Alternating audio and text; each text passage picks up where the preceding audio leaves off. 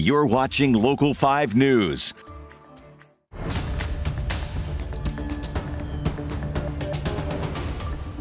Breaking tonight, the Associated Press has projected Democratic incumbent Raphael Warnock has won re-election in the Georgia Senate runoff race. Now, Warnock has defeated his Republican challenger, Herschel Walker, earning just under 51% of the vote as it stands right now, with 94% of precincts reporting.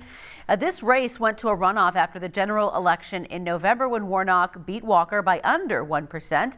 Neither candidate meeting the 50% threshold required to win the ballot, and not enough to avoid a runoff. Now, Georgia Secretary of State says more than 1.3 million people voted in person Tuesday, and there were nearly 1.9 million early voters, shattering records.